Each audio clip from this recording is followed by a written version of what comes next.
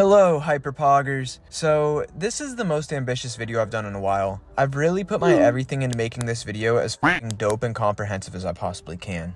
Cloud rap. It's the most beautiful and ambient type of rap music you will ever hear. The whole cloud rap wave really started in Sweden with Sad Boys and Drain Gang, but there are artists all over the world who use similar production techniques to make these big, expansive, and evolving beats that define the cloud rap sound. I think a lot of the reason this sound is centered in Sweden is just the really rich history of pop music production in that country. From ABBA to modern icons of pop production like Avicii and Max Martin, there's no denying the deep history of pop music production in Sweden. I mean shit, even Swedish metal groups like In Flames and Opeth are iconic because they break the conventions of the metal genre and create rich melodic textures in the arrangement and production. When it comes to cloud rap, it's not about making the biggest pop song, but it is about taking all the creative elements of pop production and using them to create something truly beautiful. So the most iconic artists in the cloud rap genre like Young Lean, Echo 2K, Blade, and Tyboy Digital all have built something truly special and unique that really spawns out of pop aesthetics, early internet culture, and rap music. Also, the producers at the center of the scene like White Armor, Mecha Talk, Young Good, and Young Sherman all deserve their flowers as well. While Sweden is really the center of the cloud rap scene, especially regarding the pop music influences on the sound, we can't neglect to mention the deep roots this genre has in early internet era rap music and the many artists all over the world who have continued to push the limits of the cloud rap sound. From the early influence of artists like 3 6 Mafia, Soulja Boy, and the entire southern hip-hop scene, cloud rap's visual and sonic aesthetics are shaped by the internet and ultimately a global music community. While artists like Young Lean and Echo 2K have defined the cloud rap sound in Europe, over in the US a whole other wave of artists has defined the cloud rap sound as well. Lil B and A$AP Rocky are probably the most well-known artists in the US that have exposed elements of cloud rap production and songwriting to a wider audience. Along with the legendary super producer Clams Casino and multiple mainstream artists who have been influenced by cloud rap aesthetics like Kid Cudi, Mac Miller, Future, Lil Uzi Vert, and Playboi Carti, the line between rap and cloud rap is even further blurred. The production techniques and cultural impact of cloud rap have been so influential that you really can see that influence everywhere in the music industry today. Also, it's worth mentioning the deep resonance between cloud rap and the entire emo rap genre. Artists and producers like Lil Peep, XXXTentacion, Bones, Trippie Redd, Xavier Wolf, Suicide Boys, and Smoke a Sack all have clear similarities to cloud rap. As you can probably see, cloud rap is a monolith. There's no real way to even try and gatekeep this genre because its influence is so diverse and wide-reaching. But if everything is cloud rap influenced, then what even is cloud rap really? I guess if I really had to try and put a definition on the cloud rap sound, it would be sounds characterized by production and engineering techniques that basically make you feel like you're floating in the fucking clouds. It's really that simple. So to help bring your production into the fucking stratosphere, I put together this list of 7 tips for beautiful and haunting cloud rap melodies. Apply these techniques to your beats and songs to feel the magic of flying through a wondrous sonic ether. Call me Lewis Carroll because we're about to go down the rabbit hole. Now let's dive in. Legend don't play.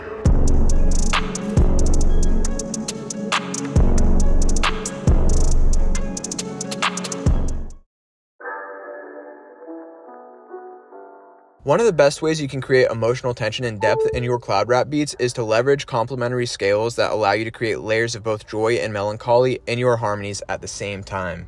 Allow me to explain. So, you're probably familiar with major and minor scales. Generally, major scales are going to have a brighter or even happier sound. Minor scales are going to have a more melancholy and sad character. As you probably know, there are only 12 distinct tones in Western music. These are A, B, C, D, E, F, and G, as well as all of the sharps and flats. Every major and minor scale is made up of 8 out of these 12 notes repeating up and down the piano. I know this is pretty basic music theory here, but I also don't want to rush through it. Hopefully you're following along. I just want to make this accessible to beginners while still being informative for the advanced. So basically we have major and minor chords. Now this is where the magic really happens.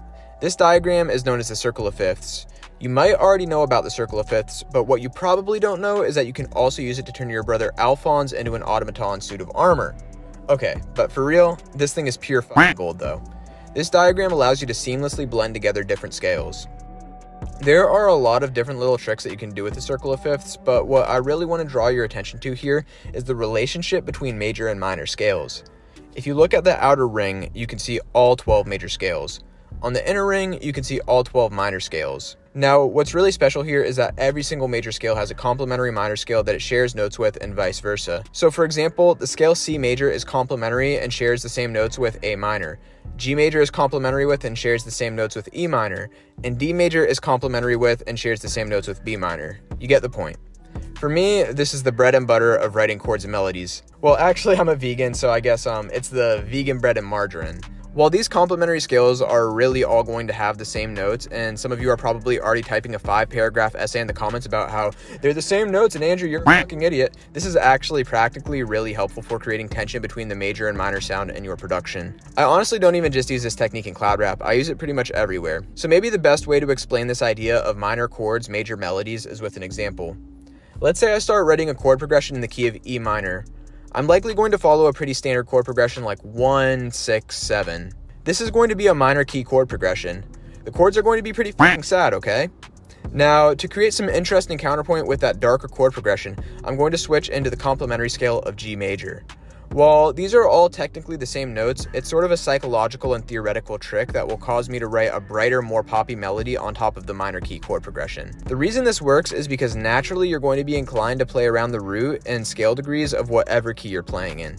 So instead of using E as the root for my melody, I'll end up composing in the key of G major around the root note of G. But go ahead, write that mean-ass 5-paragraph essay about how I'm wrong anyway. Seriously, you've got to try this technique of writing minor key chords and then a complementary major key melody for yourself. Once you do, I can guarantee you will fall in love with the technique. For bonus points, try major key chords and minor key melodies as well. Okay. How do you get that big expansive sound that just fills up the entire space around you when listening to cloud rap? A lot of the tips and techniques we're going to talk about in this tutorial will help you create that depth and expansiveness in your tracks. But for this tip, I really want to focus on what is the most valuable technique for creating that space. Now, this is maybe just way too obvious, but reverb and delay are your best friends when it comes to creating space in your mix. But it's important to make sure that you're getting the most out of these powerful tools. So as much as it can be easy to just simply drop reverb on your melodies and call it a day, I want to encourage you to start applying send and return channels to your reverbs and delays as well. This will give you way more control over what you can do with these effects. By putting your reverb and delay on return channels, you are able to have all of your instruments share the same reverb unit, which creates the impression of all the instruments being glued together in the same space. While sometimes you want to use reverb and delay to shape the character of just one specific sound when producing cloud rap, the send and return technique is a powerful way to create cohesiveness in your mix and ultimately create a larger and more impressive sound. Also, using this technique will give you the ability to mix reverb and delay as separate instruments. This means you can EQ and compress the return signals of these effects, or even do crazy effects like glitches and stutters. It's also worth getting familiar with your reverb and delay plugins and learning which sounds you like the most inside of them. For example, I have some regular presets I go to inside of Valhalla Supermassive and Waves H Delay because I know they tend to fit the vibes of my production. Developing your own technique for applying reverb and delay is one of the best ways you can start to really establish your own sound as a producer. In the same vein as reverb and delay are a variety of other creative effects that can help you make your music more expansive. The most common of these are effects like chorus, phasers, and flangers. You should also find other plugins that help you create more space and intrigue in your arrangements as well. For me, some of my favorite plugins for creating interesting spatial textures are Waves Enigma, Brower Motion, and RC20.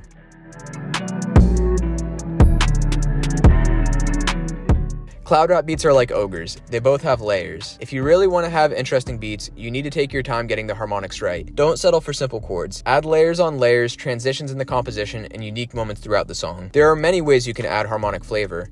From simply taking your time experimenting with different chord variations to creative effects like saturation and distortion that add harmonics into the mix. At a physical level, all the different forms of music are really just different combinations of harmonics. The more you learn how to use your instruments and engineering tools, the more you will be able to bend those harmonics to your will. If you want to add more harmonic flavor into your mixes, it is necessary to get familiar with all the techniques at your disposal. At the same time, always consider that shaping the harmonic flavor of your music isn't just about adding more and more sounds. Sometimes less is more. But when working with less, it becomes all the more important that you are carefully shaping those harmonics. The tip here isn't so much apply this neat little trick, it's more so a frame of reference for thinking about music. When you're working on music, always have the question of what you can do to add flavor to the harmonics in the back of your head.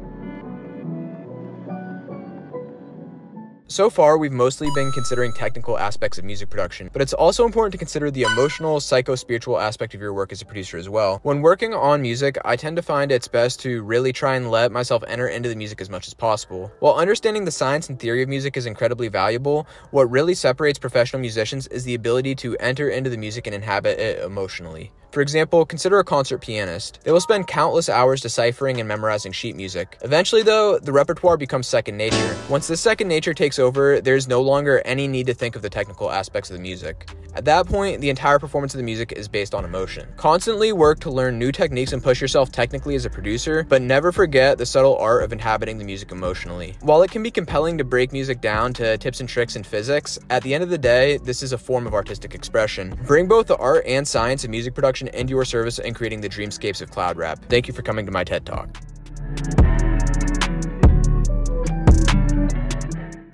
The sounds you use when producing are often going to have just as much of an impact as the notes you play. When I first started producing, it was easy to just grab a synth patch and run with it. Often, I try and go for some crazy sound that nobody had ever heard before. While it can be incredibly rewarding to effectively create a truly novel sound, I want to encourage you to not neglect the power of simplicity as well. Many of the best sounds in cloud rap are nothing more than ultra simple patches.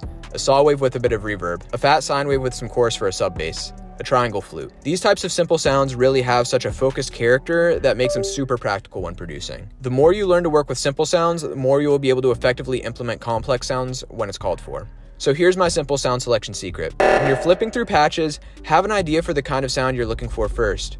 While it can be fun to flip through a synth looking for some random crazy patch, it is really beneficial to have an idea of what you're looking for before you go in. For example, I might just be looking for a simple texture synth or a pluck. If you know how to do sound design, that's even better. Again, it really comes down to knowing your tools. If you know the kind of sound you're looking for, it's just a matter of figuring out where you can pull that sound from or how you can create it from scratch. Of course, this isn't some rule that you have to follow, it's just a simple trick that can be really helpful. Also, if you're looking for a good collection of those really focused and simple yet sweet synth patches that are perfect for cloud rap production, I absolutely recommend my 8-fold serum bank. Another great trick is to apply the same principle to selecting loops. When I think about an idea for a beat I want to make, I often think about the different sample makers I work with and who might have a perfect loop or drum samples for that beat. Basically, the general idea of the sound selection secret is to approach the entire process of selecting sounds for your music with intention. Have a clear idea of the sound you're looking for before you start adding to the mix.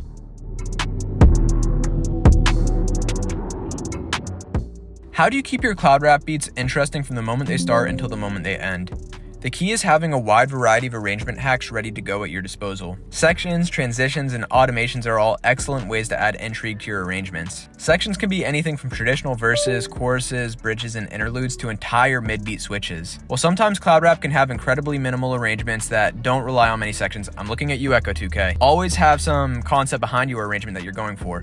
If the goal is to not follow a traditional verse-chorus structure and instead rely on repetition, that's okay. Just be aware of it, and never underestimate the power of a well-executed beat switch. Transitions are just as important as the sections themselves. You want to make the transition between sections natural and impactful. There are literally endless ways you can transition between sections in a song. Constantly look for new and interesting ways to differentiate the sections and transitions in your beats. Also, it's worth mentioning automation along with this tip. Automating volume, filter sweeps, and effects is one of the best tools in your arsenal for creating stunning transitions and evolution in your production.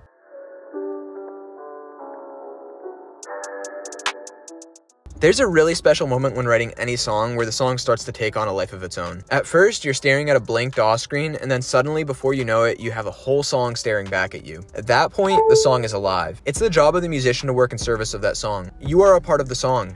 The song is a part of you as well. Yet, it has also taken on a life of its own. Once you have finally gone from idea to song, it is time to take a mental step back and listen for the pulse of the song. Where is the life? Where is the pulse? Feel the pulse of the beat and work to enhance that pulse. Cloud rap isn't necessarily the most rhythmic genre out there. This is a genre that relies on a lot of pads and big textures. Yet this is why it's all the more important to feel the pulse and energy in the music and work to enhance that. All of the production techniques we've discussed today will help you enhance that pulse. But at the end of the day, music is something you have to feel. What you feel is the pulse of the beat. Learn how to work with that pulse. Now, I hope that these 7 steps have really helped you get more clear, not just on how to make a cloud rap beat, but also how to formulate your own sound as a cloud rap producer.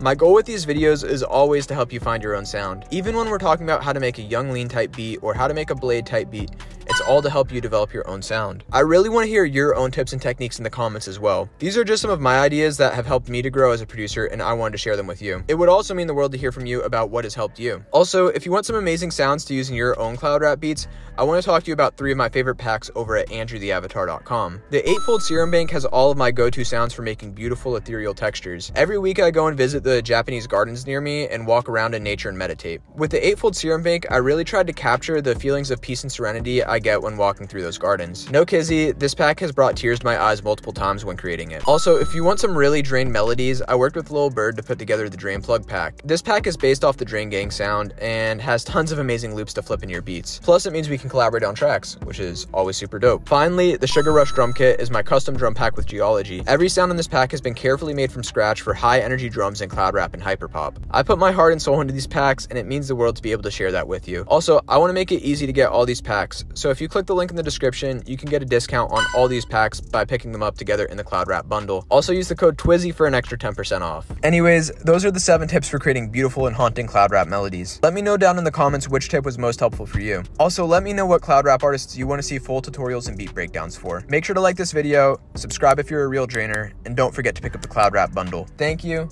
I love you. As they say in the Fire Nation, stay flamin'. I'll see you next time.